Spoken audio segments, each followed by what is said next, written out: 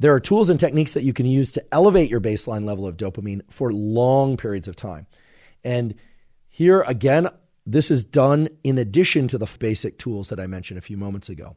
The simplest one, for which there are excellent data, I'll provide a link to this, is that exposure of your body up to the neck to cold water, and it doesn't have to be super cold, by the way, to cold water has been shown to increase baseline levels of dopamine and the other so-called catecholamines, which include norepinephrine and epinephrine.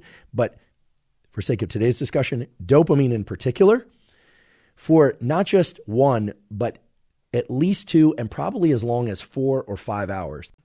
And it's really remarkable. You could get into a cold shower in the morning, and I do recommend doing this in the morning. So for instance, there are data pointing to the fact that if you want to get a long-lasting increase in your baseline dopamine, you could take a very cold shower or cold plunge or ice bath for a very brief period of time, anywhere from 30 seconds to 2 minutes, maybe 3 minutes, but probably 30 seconds to 2 minutes.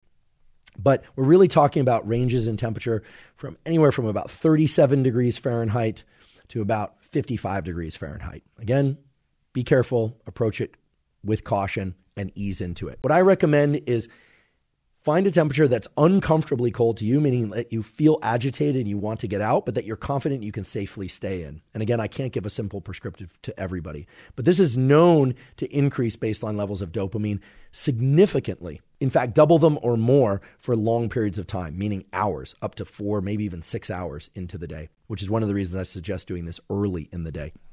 I happen to get into a cold plunge or take a cold shower first thing in the morning.